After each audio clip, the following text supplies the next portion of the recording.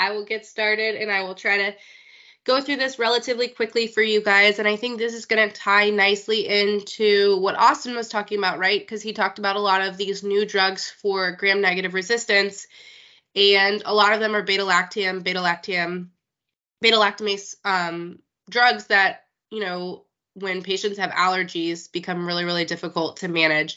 This is a pretty big topic. I'm going to just focus on beta-lactam allergies, but I think a lot of the principles will apply to any sort of allergy that you deal with in the antimicrobial realm, antibiotic or otherwise.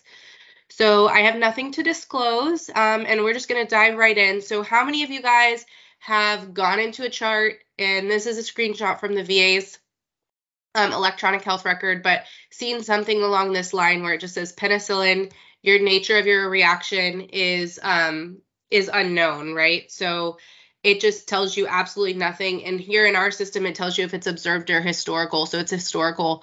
We have no idea what the patient's allergy looks like, right? You just have absolutely no clue and nothing to go on other than that this patient is allergic to penicillin. It could be not even an allergy. It could be, an ADR where the patient says, oh, it just causes an upset stomach, or it could be a true, IgE mediated anaphylactic type reaction, and you just have no idea when you're looking in the chart alone.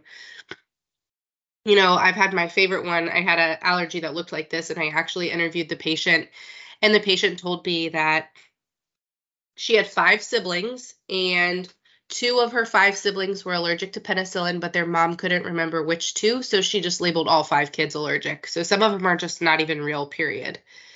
So, just consider, when you see something like that and you're seeing a patient that needs to be treated for syphilis, this is going to be a big problem for you. When you've got a patient that is now receiving a fluoroquinolone instead of a beta-lactam and then develops C. diff, big problem again. You've got a patient that needs orthopedic surgery, but instead of getting cefazolin, gets vancomycin and now has a surgical site infection. And there was actually a study, this is back in 2017, that actually, showed the serious impact of reported penicillin allergies on surgical site infections. And surgical site infections actually had a 79% higher mortality in patients that received vanco over cefazolin. So definitely, poor outcomes can happen with this for sure. You've also got patients that have MSSA bacteremia or pneumonias that are getting vancomycin instead of cefazolin.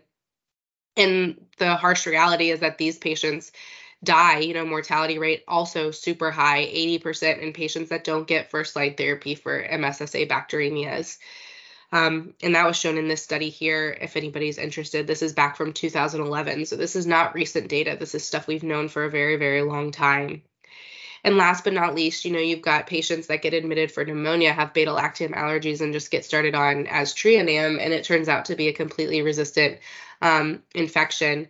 And based on our local antibiogram at the Tampa VA, which may be applicable to other sites as well, aztreonam only has a 50% susceptibility rate for pseudomonal infection. So definitely, not the best drug to be using for patients that have serious infections, when you might be able to just get a better allergy history to help you out here. So, what I want all of you guys to imagine is, let's say that you open up a chart and you see this instead. You've got a patient that now has urticaria documented, and you have like a whole novel down here at the bottom that actually talks about, the patient was 17 years old, and, so this is over 50 years ago, and he was given an IM injection of penicillin, and immediately following that developed what he described as small red bumps, presumably hives all over his arms and feet. And then since that initial reaction, we know that he's tolerated Keflex or cephalexin, ceftriaxone, and cefepime without reaction. So this is definitely a lot more helpful. So it didn't remove the allergy or anything, but it does help us be able to guide what beta-lactams we can use, because when you have a penicillin allergy that just absolutely says nothing, it almost knocks out your entire beta-lactam class. And that is very, very, it has very poor outcomes, and we don't want that to happen. So, just a little bit of additional information. There's a couple more studies to talk about, In terms of allergy documentation in general, I just showed you some examples here. So I showed you a poor example at Tampa and a good example in Tampa. But data says that about 30% of patient charts have absolutely no allergy documentation in them. So, more than 30% of the time when you go in the chart, you're not going to have information. In 2008, there was a second study by Ishmael and colleagues that showed that 24.7% of patients, and this was actually surgical patients, charts had no allergy documentation as well. And then last but not least, of the ones that do get documented, only about 0.6% of those actually are fully and accurately documented in the electronic health record. So this is a huge, huge area of improvement. And so I bring this up because I know that all of you guys are doing a really awesome job getting allergy information from patients, but the charts still, have poor documentation. So one of the things that we can do as practitioners, whether you're a pharmacist, physician, fellow, it doesn't matter, is updating the allergy, not just in your notes, but actually in the chart. So go into the allergy section and actually add those additional comments when you talk to a patient. And it can really, really change outcomes and help you the next time you have to see that patient. Other things, beta-lactam allergies, I showed you on the first slide some mortality issues, but they're also linked to increased antimicrobial resistance, increased use of broad-spectrum antimicrobials, the use of less efficacious antimicrobials, increased hospital length of stay, decreased guideline compliance because you just can't use them, and increased healthcare costs. So this is a really, really huge area that we can make improvements on. And I've kind of hinted at this a little bit before, but about 10% of the population actually reports that they're allergic to penicillin, but less than 1% of those are actually truly allergic. So this means 90% of these are completely erroneous, meaning drug intolerances, side effects, unknown reactions, or like my story about the mom who labeled all of her kids because she wasn't sure which ones were allergic.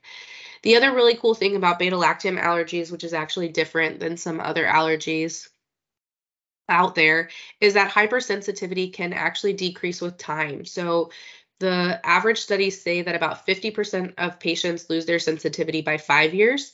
That goes up to 80% at 10 years, and it continues to get higher and higher than that further out. So especially in our veteran population, you have patients that are 50 plus years out from their allergy. So they may have truly been allergic at one point in time, but that sensitivity may have been lost. So really what I want to hone in really quick just to start the presentation is what can you do about this? And I think I've kind of said this a couple times already, but ensure complete assessment of allergies. I know you guys are already doing this, but just make sure that you go in there and document that allergy information in your allergy and ADR package. And I know that all three of our sites, so Tampa, Moffitt, and TGH, all have a different health record. So if you need help figuring out how to update it, always please reach out to your pharmacist or other physicians to see how to do that. And if the hospital that you're at allows it, Tampa VA does, you can always place an outpatient allergy consult to actually get further assessment and penicillin skin testing. This is a huge push that we've been doing locally in Tampa. We actually have a pharmacy student that interviews patients that are admitted with penicillin allergies and consults them to our allergy clinic. We unfortunately aren't able to do inpatient skin testing at this time at the VA. However, that is a long-term goal, but for now we are able to at least refer them to allergy for consultation after discharge. So if we talk about the different types of reactions, hypersensitivity reactions you can have to beta-lactams, there's two different things. You can have just plain old adverse drug reactions and allergies, and we're going to focus the rest of this section on allergies themselves. So allergic reactions are abnormal reactions of your immune system to a medication. The most common causes being antibiotics, so beta-lactams. Anticonvulsants are also a huge class of drugs that cause allergic reactions. Chemotherapy is up there, and then monoclonal antibody therapy as well. And then NSAIDs is probably the next highest class. Excuse me, sorry. And there are two types of allergic reactions. You can have type A reactions. Sorry, guys. Which are dose-dependent and non-immune mediated. And then you can have type B reactions, which are dose-independent, and these are the immune-mediated that we're going to focus on. So here are your Bloom's classifications of your hypersensitivity reactions. So you have your class 1, class 2, class 3, class 4, and these are your different hypersensitivity reactions. And this table's pretty busy, but I just want to highlight here the difference. So your class 1 reactions are things that you probably think of. So these are your type 1 IgE-mediated reactions. This is the most common allergy you're going to see. Pruritus, urticaria, angioedema, bronchospasm, anaphylaxis. Those are the type of symptoms you're thinking of. These are the type of reactions that, like I said, are most common, but these are also the ones that penicillin skin testing are effective for. Anything outside of this, a skin test is really not going to help you. Patients can have class 2 reactions, which are more of your hemolytic abnormalities, so hemolytic anemia, thrombocytopenia. Class 3 tends to be kind of like your serum sickness type picture, and then class 4 are your delayed reactions. So these are things like DRESS, TEN, Stevens-Johnson syndrome, things like that. And these are the type of reactions, especially your type 4 delayed hypersensitivity reactions, that you would never, ever, ever want to expose a patient to these drugs again if they do experience this reaction. So, being able to identify what truly, truly happens in these patients is really important because it can determine whether or not you can re-challenge them, skin test them, or do something different. So looking at some different types of reactions. So the first one is exanthematous drug eruptions, which account for about 80% of drug rashes. They usually appear anywhere from 4 to 21 days after initiation of therapy, and they can be described in the chart as maculopapular or morbilliform eruptions. The clinical presentation tends to be widespread, symmetrical rashes. They're pink or red papules that occur without blistering, and some patients may experience like low-grade fevers with these. And the duration of the rash really depends on the half-life of the drug. And it can take weeks to improve. And I'll tell you, maybe TMI, but I just recently had a reaction that looked just like this to a beta-lactam. So, those are not pictures of me, but they could be because that's exactly what it looked like. So, and it appeared about 7 days after my initiation of therapy. So it looked right. It was right in this window, and it took about 2 weeks to fully resolve. So it does take a long time to happen. The second type of reaction people can experience is like urticaria or hives. So here's some images of what it looks like. These account for about 5 to 10% of drug rashes you'll see. These are considered a type 1 hypersensitivity reaction. Most patients that experience these are, asymptomatic, and they may just notice the bumps, but some may complain of itching, and then they may present with like central blanching or red rims, but they usually are very, very short-lived, so usually last about less than 24 hours, especially if you stop exposure to the drug. If you continue to take it, it could last longer than that, but for the most part, these are short-lived. When we talk about a little bit more severe reactions, so severe cutaneous adverse reactions, these are more of your type 4 delayed hypersensitivity reactions. So these are ones that you really don't want to re-expose your patient to these drugs if you see anything like this. So there's a bunch of different examples. They're abbreviated SCARs. It includes Stevens-Johnson syndrome, toxic epidermal necrolysis, DRESS syndrome, or AGEP, which is acute generalized exanthematous pustulosis. If you look at Stevens-Johnson's and toxic epidermal necrolysis, about 80% of these are drug-related type reactions.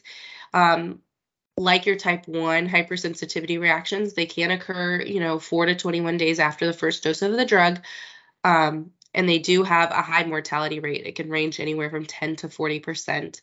The clinical presentation in these patients includes severe acute blistering. A lot of patients will have mucous membrane involvement, so it's important to check like their nose, mouth, things like that when you're seeing a patient that may be experiencing this. A lot of them will have true fevers. They may have generalized malaise, weakness, fatigue, sore throat, difficulty swallowing, and some can even report dysuria. If you look at DRESS, it looks a little bit different. This one is a lot more delayed than Stevens-Johnson's. It's at least 14 days after the first dose of medication. So these are also hard to catch, right? So they're a lot further out from these medications. So you may not even be following these patients when these happen. So it's important to check here. Big characteristic thing with these is a widespread rash, facial edema, and erythema. patients can have purpuric eruptions on the lower extremities. They may also have fever, and then characteristically on labs, they will have eosinophilia. So it's important to check that when you're suspecting something like this. Some may have lymphadenopathy and involvement of other organs. So, in addition to checking for eosinophilia, you could also check, your BMP, CNP, and just make sure that they're not having any other lab abnormalities like elevations in liver function tests or even issues with renal function. Because I think actually about 80% of the cases may be followed by kidney involvement, so it's important to watch renal function in these as well. And then the last one, acute generalized xanthomatous pustulosis, or AGEP. About 50% of these cases are drug related. They can occur a little bit earlier in the course of drug exposure within the first 72 hours. And patients usually present with non-follicular pustules or swollen skin. It typically presents in body folds. So in the folds of the elbow, armpit, and behind the knees are the most common places. Patients will have facial edema. They can develop fever. It's not in all patients. And then these patients will have a leukocytosis with a neutrophilia on lab presentation.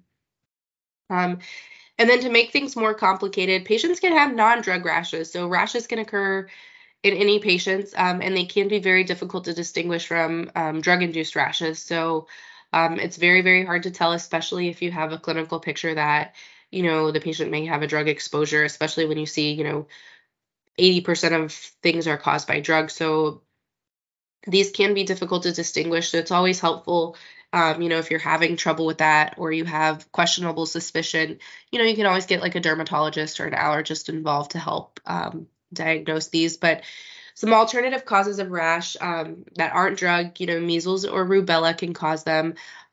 Infectious mononucleosis, especially in patients that have been prescribed penicillin, can actually cause a rash.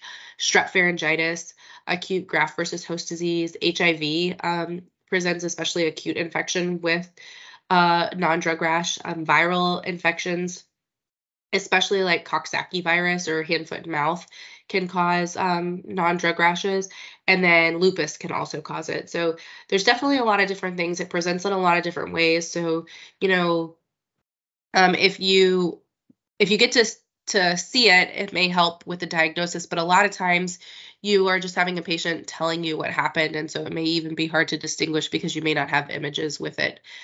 But continuing on, I think the important thing with all that we've talked about is, identifying the allergy is important, and, updating and getting a good history from the patient is also important. But really what it comes down to is you may not have an answer right in the moment when you actually have to treat this patient. So what I really want to talk about is how do we deal with beta-lactam allergy cross-reactivity?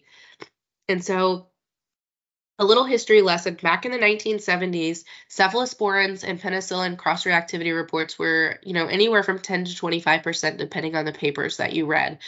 So, back even when I went to pharmacy school, which was really not that long ago, we were always taught, cross-reactivity with penicillins, you never want to use a cephalosporin in a patient with a penicillin allergy because, 25% of the time they will have a cross-reaction. And I was always taught that all the way through pharmacy school. Even though in the 1990s, we actually realized that the cephalosporin and penicillin cross-reactivity was found to be less than 1%. And those high rates of cross-reactivity, up to 25%, were actually due to poor drug manufacturing practices. So what was actually happening in a lot of plants that made antibiotics is they were making penicillins, like putting them in their capsules and tablets and making them on the table. And then right behind that, they were making their cephalosporins. So essentially your cephalosporins were laced with penicillins. That's why you were having 25% cross-reactivity, when the true cross-reactivity is less than 1%. And a little bit later in the 1990s, it was actually confirmed that the cross-reactivity is not due to the beta-lactam ring in these agents. It's actually due to the R1 side chain, which really, really makes a huge difference as well. So When we look at the structure of your beta-lactams, so on the left-hand side, you have your beta-lactam ring, which is characteristic of all beta-lactams, and you can see the difference between your cephalosporin and penicillin structure. So cephalosporins tend to have, a 6-sided ring versus the 5 in the penicillins. But really, really what matters is this R1 side chain over here on the left-hand side. So when you look at penicillins to cephalosporins, less than a 1 to 2% cross-reactivity per this figure. When you look at carbapenems, it's even lower than that. So, less than 1% to a 0.5% of cross-reactivity. And then when you look at your monobactams, which are your aztreonam, there's absolutely no cross-reactivity, which is why a lot of people, when you see penicillin allergies, the old adage is, let's just give them aztreonam, because you're still giving a beta-lactam, but there's no cross-reactivity. So, reviewing the evidence supporting the use of cephalosporins in patients with penicillin allergies, if you look at articles published as far back as 1970 or 1960 to 2007, there's even more than this, but 44 studies were identified in this particular meta-analysis that we looked at. And the literature really support the use of cephalosporins in patients that had penicillin allergies, except those that had type 1 or type 4 delayed hypersensitivity reactions. So this included your type 2 and 3, so your hematologic malignancies. They said you might can try them. But, there's also more data out there now, even since 2007, to support that you can use them in type 1 immediate hypersensitivity reactions. But in patients that have those delayed hypersensitivity reactions, such as Stevens-Johnson's, or those type syndromes, you may want to be a little bit more cautious. I definitely would be. And if you look a little bit further at this, in 1995, one of the studies that was included in that last meta-analysis actually identified that it was that R1 side chain that caused the allergic reactions in up to 92% of the cases. It's usually sitting in position 6 or 7 in the actual structure. And that is what the epitope was recognizing when creating antibodies and causing that massive immune response. And so just to highlight, here's the side chain. So I know those of you that, especially from a fellow side, or those of you that have rotated through the VA have probably seen this sheet before. So this is actually our cross-reactivity table that we provide as part of our antimicrobial stewardship program and guidebook to help you identify if side chains are similar in patients or in antibiotics when you're using them. So just to kind of orient you, so the X and Y axis are the same. So it's got the drug names at the top and on the side, and basically what it is. And so this is not in color. It's kind of like all in purple, but the lighter color, which is hard to tell, but here's a lighter box, or there's some lighter boxes, and I'll get you guys a colored copy afterwards if you don't have a copy of this, so you can have it. But the lighter boxes actually are completely considered identical structures, and then the darker boxes are R1 or R2 side chains that might be similar but different. But anything that is completely blank means that there is absolutely no cross-reactivity. So let's do an example. You've got a patient that has an allergy in the chart. It's just documented as rash to cefuroxime. And the question we want to answer is, what beta-lactams do we need to avoid in this patient? So here is on your x-axis, I put the red box around cefuroxime. So we're going to look for the shaded boxes that are things that would have identical or very similar side chains that we don't want to use. So these are drugs like cefoxitin, cefixime, ceftriaxone, cefpodoxime, and cefepime. But if you wanted to try something different in these patients, you could. So first generation cephalosporins actually don't have similar side chains. So depending on what you're trying to treat, you could go that route as well. And then on this chart, we do not include our carbapenems because they have such low cross-reactivity that it's usually safe. We consider it safe to use a carbapenem in a patient with a penicillin allergy.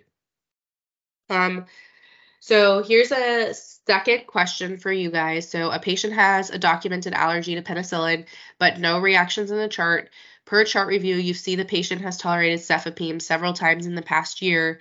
Which of the following beta-lactams might you now consider, prior to interviewing the patient? And here's cefepime for you. And I'll tell you that of these options, in this case, we're just picking, but you can use nafcillin. You may want to avoid things like since nafcillin is approved, you could use piperacillin. You could also use cefazolin, and ceftriaxone does have a similar side chain, so you may want to avoid that. So any of those other ones could be an option for the patient. So that's kind of how you would use this chart.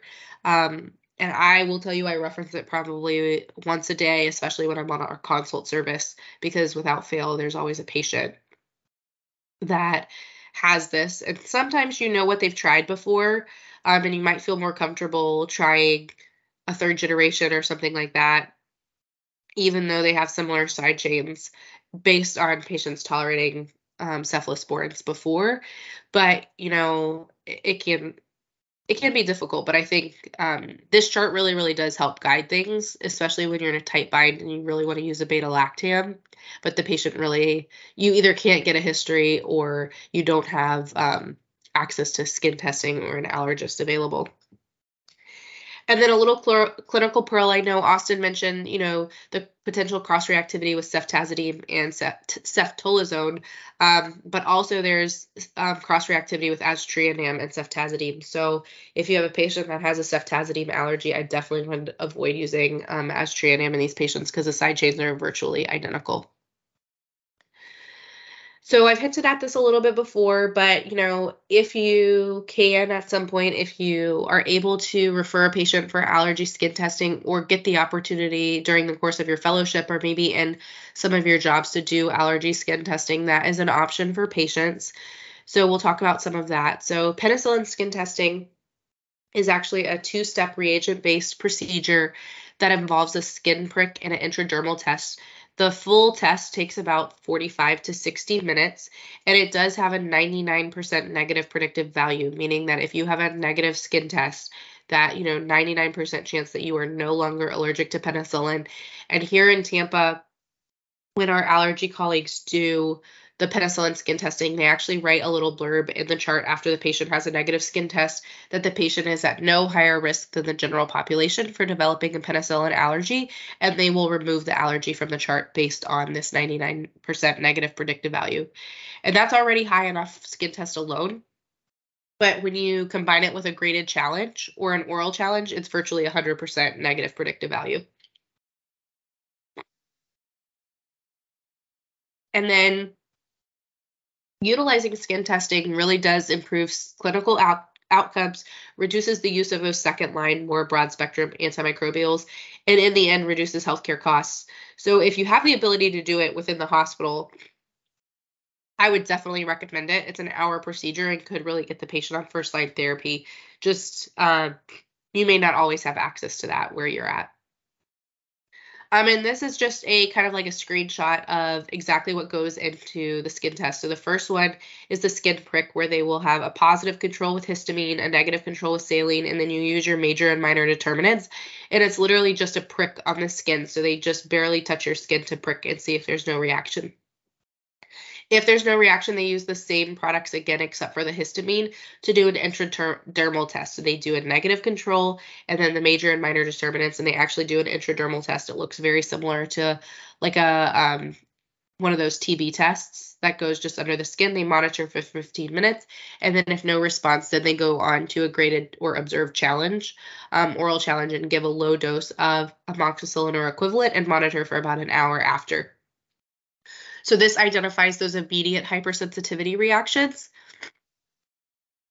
but it can miss delayed hypersensitivity. So patients should always be counseled to call if they develop any rash or anything several days after the test. And so I kind of highlighted this. This is just further detail on the skin prick. And this is what it looks like. So you'll see the positive control should be positive. That's your histamine. Your negative control should be negative. And then your next spots are your major and minor determinants, and both of those are negative in this particular test. So this was a negative skin prick. When you go to the intradermal test, like I said, it's going to be an intradermal right under the skin. You're going to monitor for 15 minutes, and a negative test is considered no wheal at all. And if it's greater than 5 millimeters or 3 millimeters larger than the saline control, it is considered a positive test. So this image is actually a positive test. So you can see that at the bottom, that's your negative control. So you should have no reaction there, but you can see that the patient does have, greater than 5 millimeter wheal, where the intradermal test was taken for both the positive or the major and minor determinant. So just some pearls about skin testing. It is not required to be done before every single course. Once you do it one time, if it's negative, the patient is no longer considered allergic to penicillin, and you can go ahead and give them penicillin for the rest of their lives unless they have some resensitization to it, which can occur in less than 1% of patients, which is actually just the general risk of penicillin allergies. And then you could have non-penicillin beta-lactam skin testing protocols, but they are less validated. So this means like cephalosporin testing and things like that just do not have the same negative predictive value. So they are not recommended as frequently as penicillin alone. And so, like I said, especially cephalosporin skin testing, you cannot say that because you're penicillin negative that you're also cephalosporin allergy negative. So they are not, they don't accurately reflect each other. And hopefully one day, cephalosporin testing will step up to be as good as penicillin skin testing. And like I said, so here's where we're at. The negative predictive value for cephalosporin skin testing is about 30%. So definitely not near as good as penicillin allergies.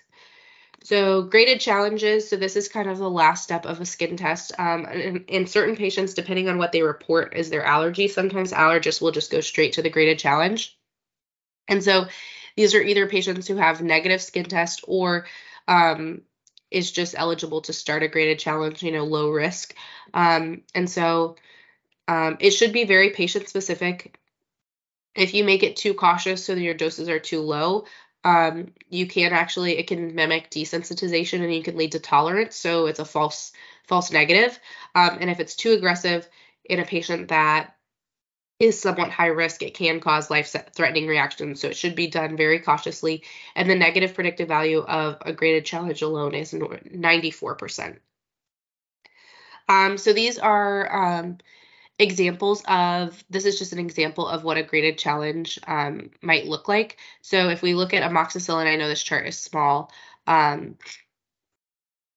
Here's how the doses look. So I've kind of blown it up into a chart. So you would start off with your target dose is 1,000 milligrams of amoxicillin. And you start with 1 milligram. And then 30 minutes later, you give 5 milligrams, then 25, 100, then 500, and 1,000. And you do that about every half hour. And if they can tolerate, they consider it to pass a graded challenge. Sometimes they'll just start with like 100 milligram dose, then do 250, then 500. So there are definitely multiple ways to do this, but this is just an example of one graded challenge. And then desensitization is different. This is indicated for patients that require a beta-lactam antimicrobial in the setting of a true IgE-mediated allergy. So this patient is truly allergic, but you do not have an alternative and you have to give a penicillin. So the number one example of this is pregnant women that need penicillin for syphilis. You have to give them penicillin, so they do need desensitization. The purpose of this is to invoke a temporary state of unresponsiveness to the drug that causes the hypersensitivity. So basically, you're tricking your body into not having a hypersensitivity reaction. And this is different from a graded challenge because it is, but it has some similarities. It's incremental administration of increasing doses. So about 33% of patients can have hypersensitivity during the procedure because they are truly allergic. But, it's somewhere, there's a success rate usually of greater than 60%. And it can be done IV or PO depending on your indication. And then patients, the tolerance state is lost at 24 to 36 hours after you discontinue the drug. So if you have a patient that's taking oral amoxicillin and they miss a dose, they could be resensitized. So it's really important to be compliant with this in patients that you're going to do it with. So you have to desensitize every single time you have to expose these type of patients to to beta-lactam therapy. So here's an example of desensitization. So here are some of the pre-meds. Patients get Benadryl or hydroxyzine prior to the protocol, famotidine, lorazepam, and dexamethasone to prevent any sort of discomfort or rashes, itching, chest tightness, or any of the pains that they may experience during the protocol. And this is what it looks like. So these are even smaller than penicillin, like the graded challenge. So you start out with, 100 units per milligram, then 200, and you work your way up to a full dose. So it's definitely a very, very slow process. And like I said, if you miss a single dose of this, they can be resensitized and you would have to start over. And so once you've either done a penicillin skin test or desensitized, you have to decide, do we need to delabel? If you desensitize a patient, you never ever want to delabel their allergy. They are still allergic. You just tricked your body into doing it this one time. If they have a negative skin test or oral challenge, you can delabel these patients, meaning you can remove the allergy from their chart. But there are a lot of obstacles with this. There can be miscommunication of results between healthcare specialties. So maybe, the allergist knows the patient's not allergic, but this doesn't get communicated to other specialties. So some places still think they're allergic, some don't. So there's issues there. Patients may also misunderstand their test results. So it's really, really important to educate a patient if you're going to delabel their allergy. Because if they misunderstand, the next time they come in, they can just tell you, oh yeah, I'm allergic to penicillin. Can you put that on your chart? And it can get re-added back in there. The other issue is lack of documentation of test results. And I will tell you that we had this issue locally in Tampa a couple years back that, we were getting negative skin tests. They were being actually documented in the notes, but we weren't actually delabeling. So, we worked on our documentation procedures, and now we are virtually 100% of compliance of negative skin tests and delabeling those allergies. And then just other issues is just passive chart recommendations. Sometimes people will be reading through the chart, old notes, and see that the patient was allergic to penicillin and it's not on their chart, and it just gets passively added back in there, thinking that you're doing the right thing. So this can definitely be the most challenging part of beta-lactam allergies. That's why documentation is important across the board, and that's the best we can really do at this point. So it's really, really important, like I said, document and then share among all healthcare providers. So actively report to other providers and make sure to document in multiple places in the EMR, hopefully so that they don't get added. One of the things we do at Tampa is I can see every VA in the country and where the allergies are. So we do a really, really good job communicating with each other to remove those remote allergies in someone that has a negative skin test.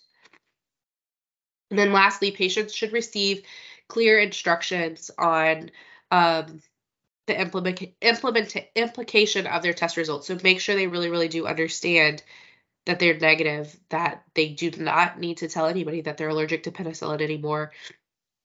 And it's actually recommended to give them sort of like a wallet card with their test results so that they can present it at different office appointments if anybody gives them a hard time. So with that, I'm just going to wrap up. So the one thing I do want to highlight is I am the stewardship pharmacist at the Tampa VA, so I always like to tie in stewardship somewhere. And in the 2016 IDSA stewardship guidelines, allergy assessment and penicillin skin testing is actually a recommended intervention by IDSA and SHEA. So this is something, if those of you, especially fellows, are planning to get stewardship jobs after you complete fellowship, this is something that you can really bring to a lot of sites because sites do not all have the ability to do this. And this is definitely a hot topic in stewardship. And you can achieve this goal through, just completing, and trying to have better allergy assessments at your site, increasing documentation, or access to skin testing. So those are some options. And then key take-home points, incorporate allergy assessments and updating your documentation into your daily practice. So when you're talking to patients about allergies, just make sure you document really, really well in the chart and update their allergies in the electronic health record when more information is obtained. Increase access to allergy consults if you can, especially here in Tampa. Please feel free to put in an allergy consult at the time of discharge or when you sign off, or if you're seeing people in the ambulatory care setting.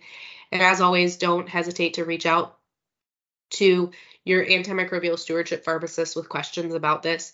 And these principles that we apply here, we talked about beta-lactam allergies, but anytime you have an allergy to a patient, get a complete assessment, make sure it's updated, and really assess, what happened in the patient and use clinical judgment on whether or not what alternatives you have. So I think these take-home points can be applied anywhere. So with that, I am done. Does anybody have any questions for me?